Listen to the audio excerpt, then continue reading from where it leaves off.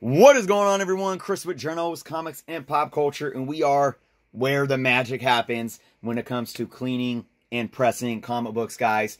And I did an unboxing of this awesome key, Amazing Spider-Man 78, first appearance of the Prowler, and I was showing it off in that video, and people were like, whoa, that's a spine roll. How do you get rid of something like that? Because I spoke of, in the video, possibly trying to work out the spine roll. Let me show you guys. You guys can see the effects of the spine roll right here on the back of the book. You see how this is uneven. The pages are off-centered.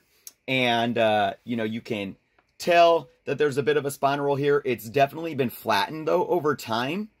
But it's obviously still there. So, guys, what I'm going to do today is I'm going to show you guys how you can work out a spine roll. All right? Now, I already went into cleaning up the book a little bit before I do any type of pressing. But to get rid of a spine roll, you do a press specifically to get rid of the spine roll. And then after that, I'm going to go back in and press it up, front cover, back cover, like you would a normal book that didn't have any spine issues. So the first thing I'm going to do, guys, is I'm going to clear everything out. And I'm going to take this book, all right? I'm going to open it up to the centerfold. That's not the centerfold. There's the centerfold.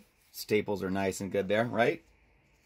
We're going to lay it flat, just like this. And I'm not going to put too much pressure on it, but I'm putting a little pressure on it just to make sure that it'll sit down well. Yeah, I tried to get the staining out, guys, but that is actual stained deep into the texture of the comic book. So just to add context there. All right. Once I have this now, guys, the way that you can get rid of a spine roll is with the 15 by 15 press. This little press over here that's a 12 by 9 can't do it because the comic book has to fit into the press entirely when it's open. So if you got a 12 by 9 press, you're not going to be able to fit the whole comic book in. That's going to be a problem, guys. All right. Now, the other thing that you need, or that I use, is my Conair humidifier. All right, and I say take heed when using any type of moisture on a book. But this is how you're going to get your best results, by adding some moisture.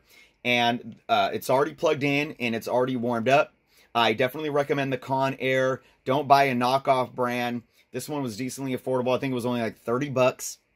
All right, and what I do is I make sure that I hold the humidifier at least 6 inches away from the book. And usually what I do too, when I first pull the trigger, I don't put it at the book because sometimes it spews little spats of water. So I want to make sure I get the steam. I don't know if you guys can see that on camera. You see the steam coming up there. I want to get that going a little bit.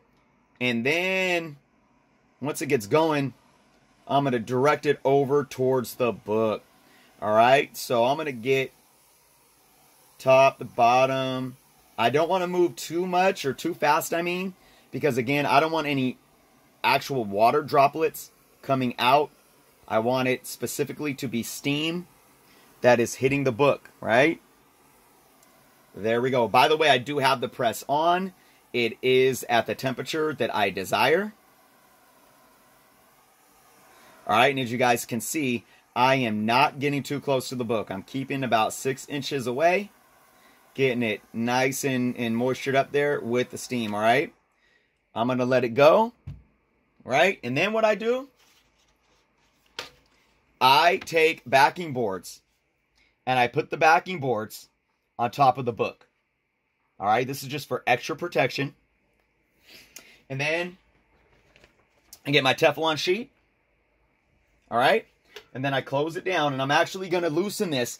I have it on the pressure that I want for standard pressing. I'm going to loosen it up about 1.5 inches to the left before I press down for a spine roll. And then there we go. So guys, it's in there.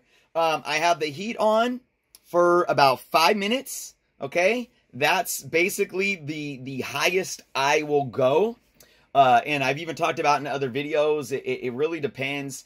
I'm pretty good with 5 minutes for anything pre-modern. you know, copper age and below. When you start getting into modern books, though, especially the ones with the magazine pages, I do not do 3 minutes at all. I literally do about 15 seconds. All right. That's all the heat that I put on modern books because those pages can stick and that ink can run. I also do lower heat. Right now, I have this at 170. And that, again, that's about as high as I go. For my modern books, I don't go higher than 135. All right. So we're going to leave this in here for 5 minutes. All right. And then I'm going to leave it in overnight. So I will see you guys tomorrow and we'll see what the book looks like after the press. All right, guys, we are back. It's the next day. And I am going to pull the book out of the press after sitting in it for just about 24 hours, guys. We're going to move the Teflon sheet out of the way. And we're going to roll my sleeves up. We're going to pull this off here. And we're going to see what this book looks like. Nice and flat. Got to be very careful. All right, there we go. So as you guys can see, the book is super flat. So the next thing that we need to do is we need to get that new fold right where it needs to be. All right. Let's see now. So I'm going to bring this over. I'm going to hold it right here. I'm going to hold it right at the edge of the bottom pages, guys, like that. And then I'm going to slowly put pressure on the spine. Make sure it's lined up. There we go. And now I'm going to push down. I know if you guys are trying this at home, it can be kind of like stressful, thinking, oh no, I'm pressing down on this book like I'm folding a piece of paper, right? But don't worry, this is the new spine crease. This is where you want it to be. All right, so I'm going to just put enough pressure on there. That way it'll stay once I lift up my hands. There we go. See, I mean, it moved a little bit. So the old one was right here. You can see the dirt. The new one is obviously right where the color starts on the front cover. I'm going to put a little more pressure. You know, I got to play around. I don't want to put too much pressure at first. I put enough there. Now I'm putting a little more pressure on. All right. There we go. And I want to distribute it. You see, I'm not poking it with one finger or anything like that because I don't want to put pressure on one spot and, you know, like create a spine tick. All right. You got to be very careful not to move the book. Usually I might use gloves sometimes doing this, but I wash my hands very good. I want to have the feel of the book while I'm doing this. I'm going to go and do a clean of this again. So I'm very comfortable with the fact that I'm not wearing gloves right now. All right, so now I'm going to get this book ready for a standard front press, okay? And that's going to allow this. You guys could see here, it's not sitting flat. I mean, if we just leave it like this, it's already corrected and much better, right? But what we're going to do now is we're going to get it ready for a standard press. And I'm going to take a regular backing board. I'm going to sit it in the middle of the book into the centerfold. Okay. Where's that centerfold? Nope, that's not the centerfold. That's not the centerfold. There it is. There's the centerfold. I'm going to put it right at the new crease. There we go. All right. I'm going to take my heavyweight art paper. This isn't, I usually use heavier. This is like, I think 45 pounds. I usually use like a 90. But this is what I have out here for right now, and it's fine. Put that in there. All right, under the cover.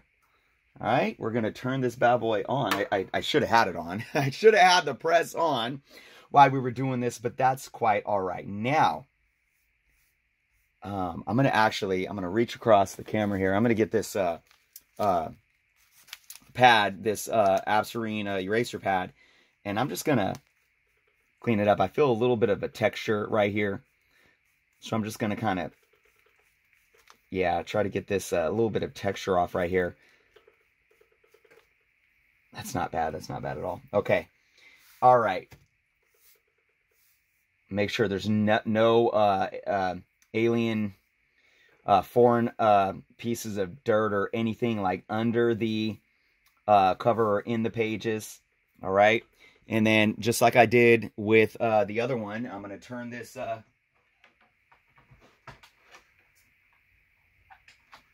humidifier on here, just like I did when it was flat, when we were, you know, fixing the spine crease. I'm going to get some moisture on the cover of the book before we press it down, and that's going to also help the new spine settle. All right. So again, we got the Conair. I'm gonna pull the trigger and spray it out a little bit while it gets hot, just to make sure there's no water droplets coming out, that it's all, see a little bit of water droplets coming out at first, but it's going now. So again, I'm going to keep it about 6 inches away from the book.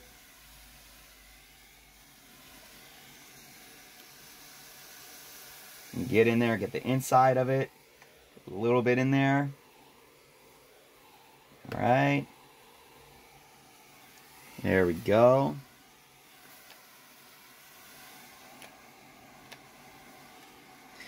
And then lastly, I'm going to get my backing board, put it right on top, get my Teflon sheet right on top, and then now I'm going to tighten up the pressure because I loosened it up to do the spine, but I'm tightening it up just about an inch to the right, and then we're closing it down. So this is going to sit in here with heat for 5 minutes. And from there, guys, once again, I'm going to let it sit for 24 hours in the cool press. And then once that's done, we're going to come back here and we're going to see how it is. Usually I will press a book on the front and the back, but this might suffice. This might be enough just from this press here. So we'll see when we pull it out tomorrow and we come back here. We'll see if it's going to be ready to go in some Mylar or not. So, all right, guys, I'll see you in another 24. All right, guys, here we are, another day later. So, hey, look, you guys that want to get into pressing and doing this stuff, you got to have patience. This is the 3rd day on this book. Just open the press. Let's go ahead and look at this book, guys. Take that off. Get this backing board up. Got to be careful lifting that up. Here it is. Look at that. That is a beauty, guys. We're going to look at this closely. I'm going to take the heavyweight paper out of here. And again, you got to be very, very careful. Get the board out of the centerfold. Oh, man. I think this book came out great. Look at this perfect. Look at that. Look at this, guys. Look at that new spine. Look at that. See, you can see now where the old spine fold was, way over here. So you know what? I am going to do another press on the back, and I'm gonna do some cleaning. I could probably get some of that out, but look at this, guys. That is perfectly flat and smooth. Obviously, you know, the book had its own defects. What looks like a bit of a subscription crease over here. Some kind of fold, that color broke. But let's look at the back, see how the pages sit. Now, it's a little, you know, it's closer here, a little more off there. But look, again, I mean, this is a good, what, centimeter of a difference in where the fold is. So, yeah, definitely going to clean that up. But this sits nice and flat right on the staples. There it is, guys.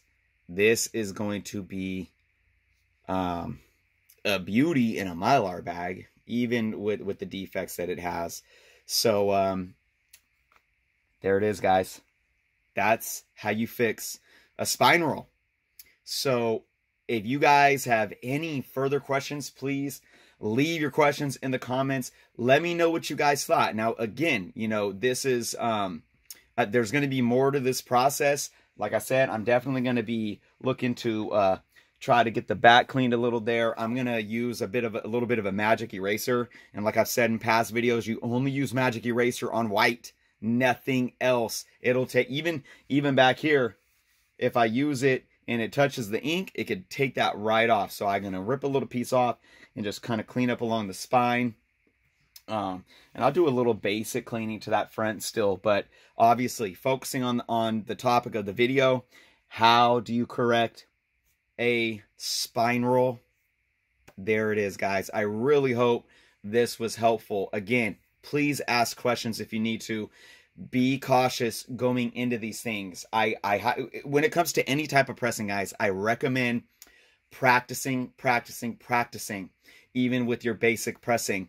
Practice on books that you found in the quarter bin or the 50-cent bin, books that are beat up reader copies that have no value. Even with spine rolls, you know, find a beat up book from the 1990s that has no value. Make your own spine roll or something and then try to work on correcting it. But I hope this was helpful for you guys. Be very careful in your guys's attempts to correct spine rolls and to press. Again, it takes a lot of work. I wouldn't have done spine roll correction on a key book, a valuable book, if it was my first go, right? So with that being said, guys, thank you all so much for watching. Leave your thoughts in the comments. If you aren't subscribed to the channel yet, please take some time to do so. And until next time.